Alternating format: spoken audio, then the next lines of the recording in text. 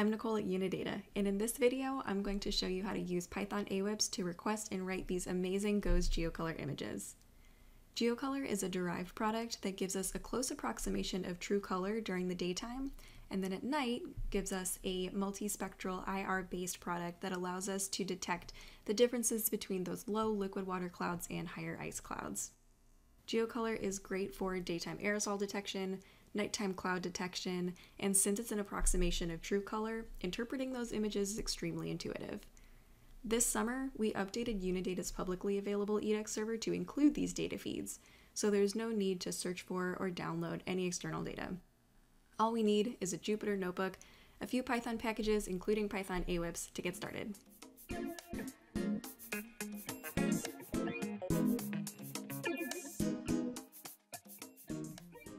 To get started, I'm going to launch an example notebook that we have made available on the Python-AWIPS GitHub.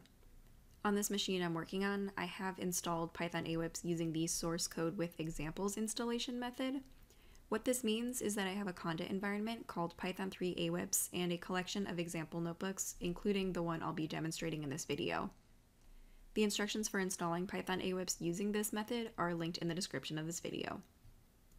To open the example notebook, I'll open my terminal and activate the Python-3-AWIPS environment by typing conda activate Python-3-AWIPS.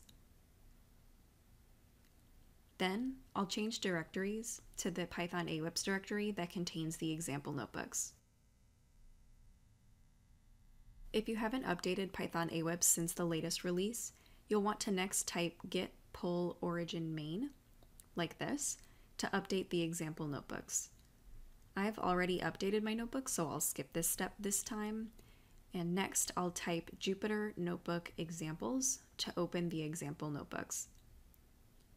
This opens a new Jupyter tab in my browser. The notebook we're working with is located in this Notebooks directory, and I'll click to open the GOES CIRA Product Writer notebook.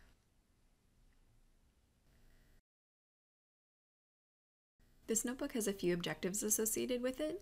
First, we'll use Python-AWIPS to connect to an edX server. Then we'll use the data access layer to define and filter the data request for the new CIRA GOES 16 products. Now, this notebook actually allows us to access and write 3 different products. In addition to Geocolor, we also have Cloud Snow and Deborah Dust.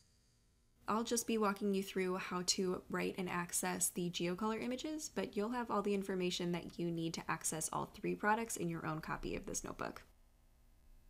This notebook will also write images to their native resolution, so you'll get the best quality possible that you can use in presentations, posters, social media, or virtually any other application you could imagine. We additionally have the option to write each channel to its own image, which I'll skip in this demonstration and instead focus on the single RGB color image. Below the objectives are the hyperlinks to each section in the notebook, and the table of contents is also here in the sidebar. We can see that we'll start with an initial setup, including importing the required packages. If you don't have line numbers turned on, you can go to View, Toggle Line Numbers to show them. To access data from the edX, we're importing the Data Access Layer module from Python-AWIPS. We're also going to be drawing the final image on a projected map, so we'll use a combination of CartoPy and Matplotlib to accomplish that.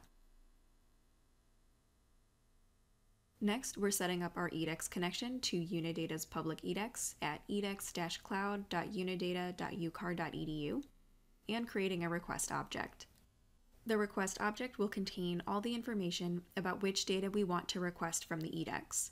We set a series of filters as defined by the Python-AWIPS API, like the data type, location, and times. These filters narrow down the data we'll receive from the edX once we actually submit the request. The first we'll apply is the data type, which we'll set using the setDataType method. Since Geocolor is a satellite product, we're choosing satellite as the input. After that, we're setting up our projection and map extent for plotting, using values consistent with GOES metadata. Next, we're defining a new function called setSize, which takes an input width and height in pixels and converts it to inches. We need this conversion for the final output, since default Python methods require the size to be in inches. This will also remove a padded white space around the figure as well. In the next cell, we define the write_img function, which will take our data, projection information, and metadata, and write our final figure to a file on disk. We also have the option to turn on or off a footnote in the final image that includes the product and time using a Boolean value. In the next cell is where we create and send the request to the edX server for the data. We start by defining the parameters for the request. First, we set the ghost sector, which we're choosing as East Conus or eConus. The entities variable here shows that this notebook will loop through 3 different products: Cloud Snow, Debra Dust, and Geocolor. In this video, we're only going to look at the Geocolor product, so I'll comment this line out and make a new entities variable that contains only the Geocolor product in a list. Lastly, we will set the R, G, and B channels needed for the image. In the next cell, we create the output directory. By default, this will write to a directory named output in the same directory where this notebook is saved to, but you can change it to any directory you'd like. It will also create the output directory if it doesn't exist. Next is where we are looping through the sectors, entities, and channels, and then sending off individual requests to the edX. We start by setting the sector,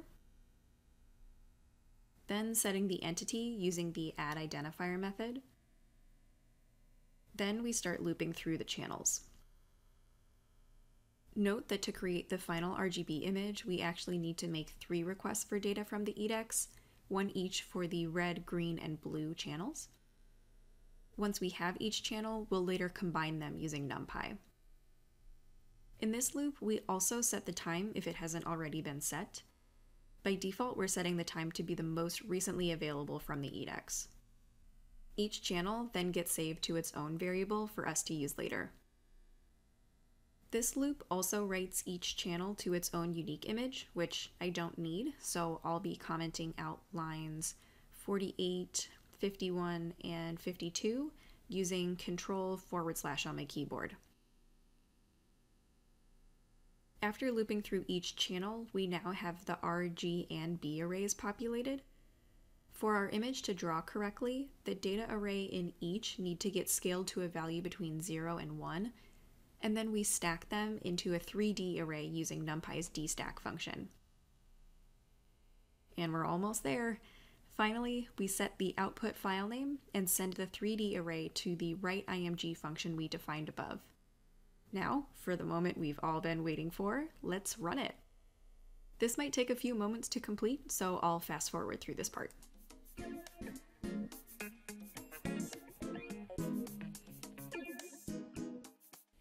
And here it is, our final Geocolor image.